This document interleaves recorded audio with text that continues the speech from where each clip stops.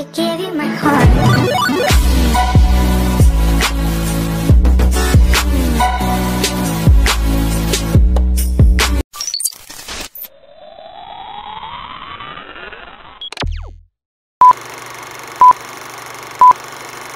Base head, look, check it out. The icicle's hanging off in front of the Saturn. It's not no snow or nothing out here, and the sun's out. It's a nice day. It's just a little chilly, but I'm gonna get out here, or maybe I'll do it in the shop if I turn the heater on or whatever. But I got those Molex plugs in. Thanks, Craig, appreciate that, dude.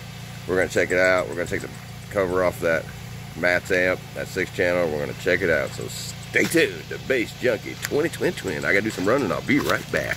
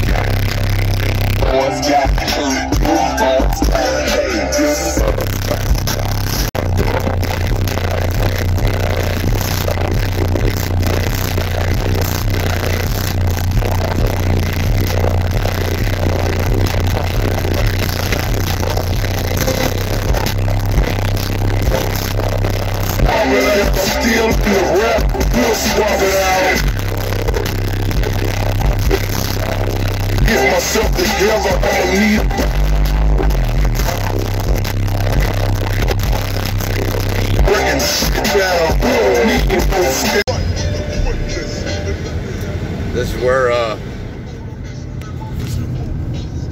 cousin lives out here in the country. Freaking see all these ridges, and it's just surrounded by mountains. But this is the difference, like coming from Florida where it's all flat to living up here, driving on hills. It took me a few years to get used to it all, but I'm used to it now. Looks beautiful out here during the spring. Wait till spring hits, you guys will see. 2,000 years later. All right, guys, as promised, the Mmats amp parts came in. We're fixing to open it up. Those are going to be the set screw I'm missing for the remote set screw, and the Molex plugs. This is a used amp. You see where the screws go there. I went ahead and went through the trouble before starting the video and went ahead and took them out. That's what takes the top cover plate off, so we can look inside the guts. So we'll see what it looks like. To that in a minute. In the meantime, thanks to Craig. Appreciate you, man. That's good looking out. I was able to buy these from him. He ordered them. He went ahead and paid shipping to me and everything. Looking out. He's one of our subscribers, and we really appreciate you, Craig. Thank you. So, see what we got here. Oh, we got 3 set screws. I only ordered 1. He got me 3. That's what's up. There's our Molex plugs. Oops, sorry, I got the camera there. It's 3 screws. Yeah, go right in there. We'll have them all in there then. Hell yeah. We'll worry about that when we go out to test it. Set them off to the side real quick. And I'll show you what these do. Try to do this with one hand here. Use my knee to prop her up. All right. Now what you do is see these. Focus in on it. You see right there, it's a flathead screwdriver, one of the little tiny ones. And when you would open them up like you would do the set screws on here, and then you'd slide your, see the little pins in there, it moves up, so you can slide your probably 12 gauge speaker wire in there, so you can run your mids and highs. This is a 6-channel, and then after you get them in there, say this amp's in a hard to reach place, especially if it's way in your trunk or somewhere that'd be hard to sit there and, you know, do each set screw leaning in and your back be killing you. That's what's good about these, because then once you have your wires in there, which when I hook it up I will show you guys that, but at this point we're going to just pretend. When you have the wires hooked up in there, then you can just reach in and push it on and boom, you're good to go. You know what I mean? All the way down. So that's a nice feature there. All right. Now let's get the good stuff. Looks like it'll take 4 gauge for the power and ground. The remote looks about 8 gauge it could go up to, but you damn sure don't need that much. You can just run a piece 12 gauge to it. It's just a remote. Got a fan, which is cool, and we'll keep it cool. Here you got your gain, then you got your EQ, and then your frequency. You want to run it on your mids, you know, you do 150, 125, highs higher than that, you know, 250, whatever. This goes all the way up to 360 down to 60 hertz. So your subs maybe 60 or some mid-range, whatever, however you're trying to set your system up. Channels 1 and 2, 3 and 4, and then channels 5 and 6 is your sub. I think it's 1000 RMS at 1 ohm and 500 at 2 ohm. There's your power and protect, made in the USA because it's made down in Jupiter, Florida, down by West Palm Beach, close to Stewart where I used to live. It's a Hi-Fi 6150D. Alright, now you guys see that's pretty much the basics of this amp.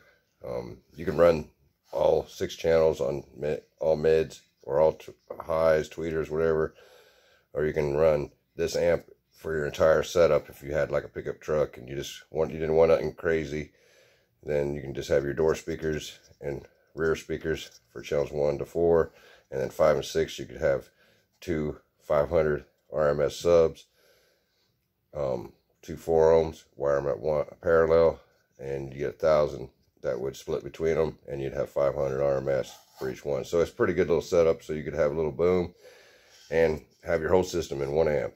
That's why these things cost so much, guys. Now let's get to the good stuff like I promised. Boom. Looks good in there. It's got the 3 different boards here that are running straight up instead of laying like just all this stuff onto the regular main board, which I like. Looks really cool. I like how they got it. It's like being in the lane to the competition, you know what I mean? 150 dB. He's doing 160s. And then you got Chris Lee down here, and then he's doing 170s. Anyway, we got that, you know, so there's like channels 1 and 2, 3 and 4, 5 and 6. You know, there's your big transformer, your big caps. These are 80 volt caps on here for your big caps. And let's see the 5600 microfarads. See it back down in there. All right, we got your small caps. They're 16 volt caps. Got a slew of them for the filtering and all that. That's 6 volts, 16 volts, 5600 microfarads, same as the big. Here's all your filtration system. There's your fan. Remember, guys, I bought this used.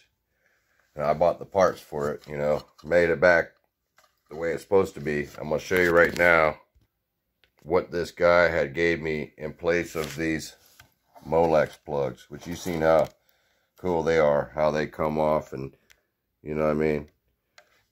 and they pull out, and then, you know, you can put your wires in them and then just slide them in, which I think is a really good feature. I wish all amps had that option, to tell you the truth. Because it sucks, your back starts hurting when you're bending over, you know, trying to put them in. But anyway, check this out. This is what this guy gave me. Now, he got these out of, like, computers, like inside of a computer or something. Like, he pulled them out and stuff or whatever, probably tower computers and stuff. And they work, I guess, but I'm not going to use it. Like, look at this thing. See, it'll go right in there. It's a Molex plug. It is a plug. That's why it worked, because it's a Molex plug. But it's got 2 wires coming out each pin. You know what I mean? And it's only supposed to be 1. Plus, you want your own wires anyway. You don't want it like that. So, the way they were doing it, they were tying into these wires. He said that he left those on the boat that he got it from. I don't know whether I believe that or not. I don't really care. I just knew that this amp was a good investment. I knew if I could get these, and if I could get the set screw, which I didn't know at the time when I got it from him that it was gone. But I knew that this amp would be worth it, because this is an all-in-one amp, you know what I mean?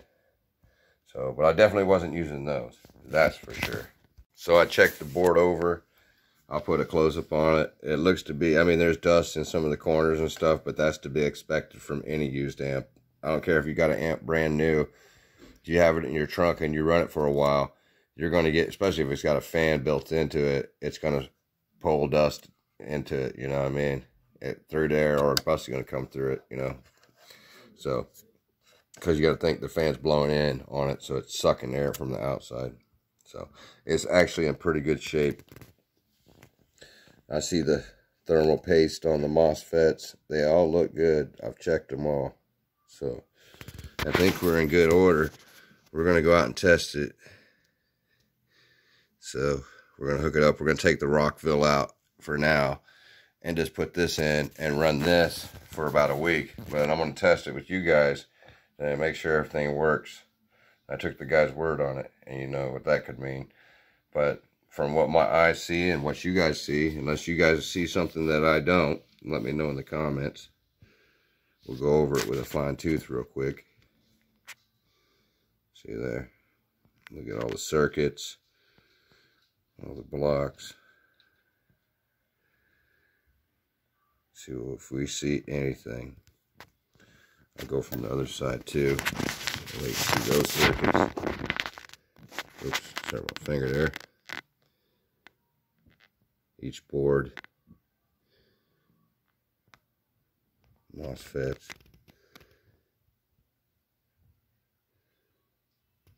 Everything. What I'm seeing, dudes, I don't know, dude. It looks so good. Looks like a really good amp. It just looks like it was missing the remote screw, set screw, and the Molex plugs. I mean, other than them screwing it down and bending this, and which I could put a little black paint on them and bend them back. They did it over here real bad. Other than that, I think this is a good deal. I'm going to post up here right now what the specs of this amplifier is, and we can go over them real quick. Alright guys, we're going to go over the specs of this amp here. The Hi-Fi 6150 from $1,149. So this thing ain't cheap. This 6-channel Class D amplifier. And that's only because this company's been around forever, guys. And if you guys keep watching, you'll understand what I'm saying. It says this 6-channel full-range Class D amplifier can run your entire system with realism, precision, and efficiency that will astound you. 6 times 150 RMS at 4 ohm. Class D full range. We gotta read that part. 6 times 275 at 2 ohms. And then for your sub, 4 times 150 watts RMS at 4 ohm for your mids, and then plus 1000 watts RMS for at 1 ohm for your sub or subs. Or you can do 4 times 275 watt RMS at 2 ohms, and then 550 watts RMS at 2 ohms, which that'd be 225 per sub. So you remember that.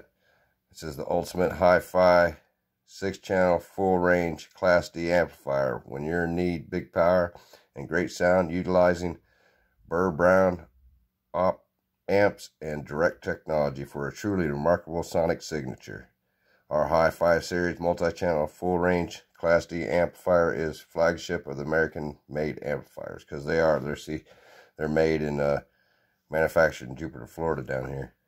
So it says ultra efficient small chassis, direct FET, MOSFETs, and Burr Brown preamp makes this the most powerful technology advanced multi-channel amplifier on the market today. 50,000 microfarad capacitors on the battery inputs and 2,500 microfarad capacitors on the output section keeps the mids and highs totally clear even when the bass is pounding. It's got a full 3-year factory warranty. So hell yeah, guys. This is definitely a decent amp. We're going to check it out here in a minute. So let me put the cover back on this thing. Before I go out there, here's a link to Mmats homepage. Check it out. They do motorcycle, everything for boats, motorcycle, cars, trucks, SUVs, you name it. They got it all. And they've been around since I think 93. Here's the Juggernaut, one of the subs that made them famous. Here's specs on that. If you want to pause it and check it out, go ahead. Here's some of the other amplifiers that they sell. They have mids, highs, tweeters, you know, everything that you can think of they got. So it's good company. I recommend them. I'll leave a link in the description. All right, guys, we're going out here. We need to bend these feet back, I guess. It's sunny out this evening, so, but it's still cold. Been out here in the shed for a while. The workshop. Grab the amplifier. Ooh. Turn this radiator down some, hold on.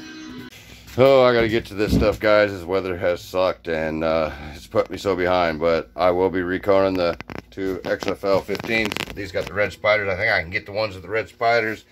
Get a good deal on them. The guys still got them, and I want to recon the 10s too.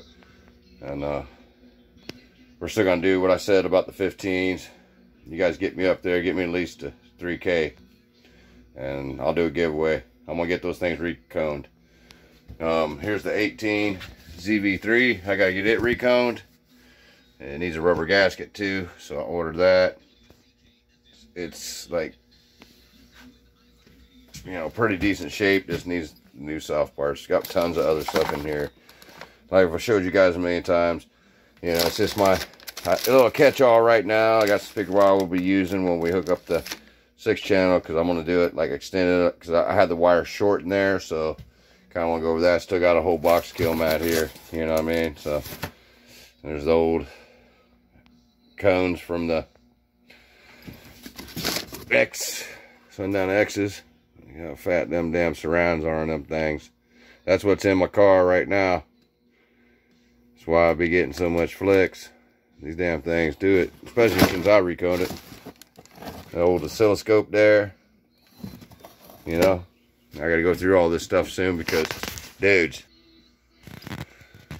we're gonna be moving within this year. Probably by spring, I'm not for sure.